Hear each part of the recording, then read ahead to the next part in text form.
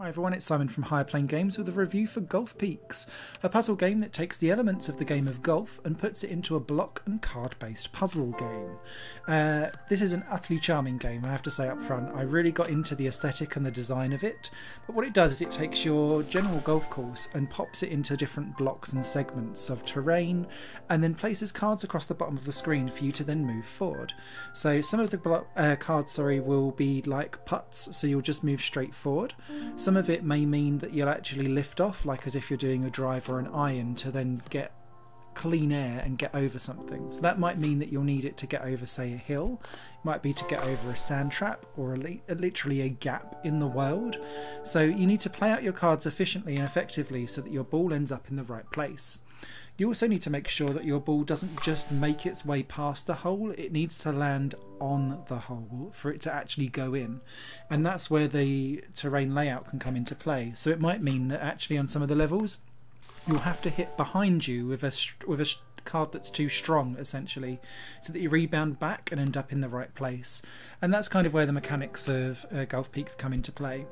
It's never like massively brain taxing because the amount of cards that you get and the levels and their layout on one screen, they're relatively small, so there's only a certain amount of permutations that you can really try because you can't go diagonally, you're always going left or right. So once you've kind of worked out, right, I can only go left or right and then again and again and again, like a couple of permutations, it's quite easy to crack down what is actually the right answer for the level at hand.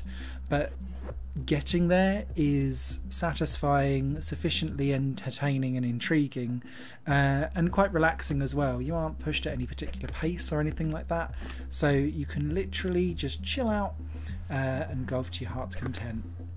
I really liked how some of the golfing mechanics was played into the game though as well, because alongside just general this is what your world looks like, you'll have sand traps that you can't putt out of, so you have to make sure that you play a card that will give you air.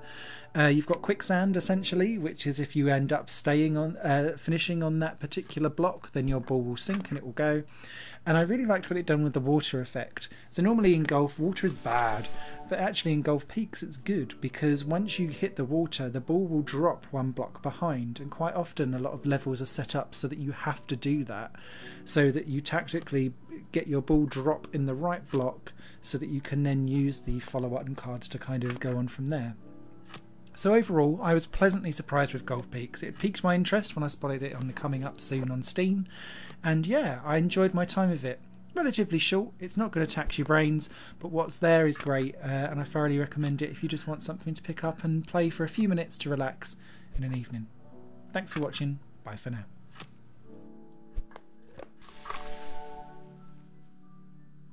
This channel is just one of my many projects that cover games, music and film. If you enjoy any of these and would consider supporting me to develop further in the future, you can do so by visiting patreon.com/Satorimon. Thank you for your time and for watching the video.